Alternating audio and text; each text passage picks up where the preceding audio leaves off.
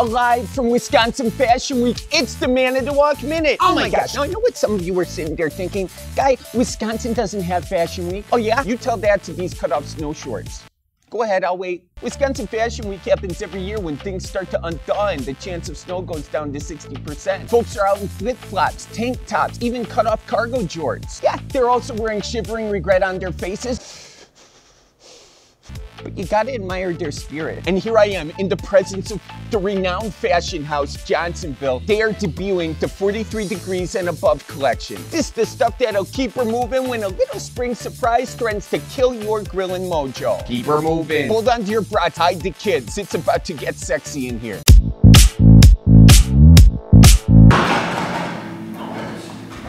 Okay, we're starting off with Ashley from planning. Yeah, she's really making that spring-ready two-piece long john set work for her. Very bold statement if I ask me. This is a look you can take anywhere. In your backyard. You know, you thought jorts couldn't get any tackier?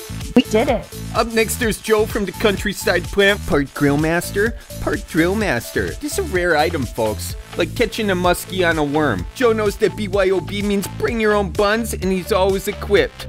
Okay, who needs a cold shower? It was getting pretty hot up there with the looks you were giving. What was going through your mind? Joe don't suck. Joe don't suck, okay, and I don't think you did. Oh, thank you. Keep her moving. Here comes Bob and Michael from Maintenance and Sanitation. They were allegedly separated at birth. Michael's keeping his hands toasty and his cold one cold with them koozie mittens. He's also carrying a spatula scraper combo tool for them colder spring grilling sessions. The only question now, can he land that flip?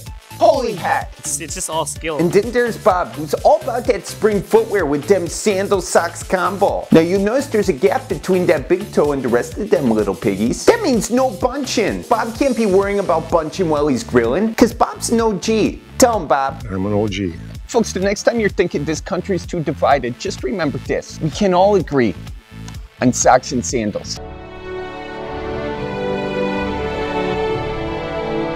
I hope this was the best fashion show of your life. Remember, whether it's 43 degrees or not, you want to look good grilling them brats. Keep her moving.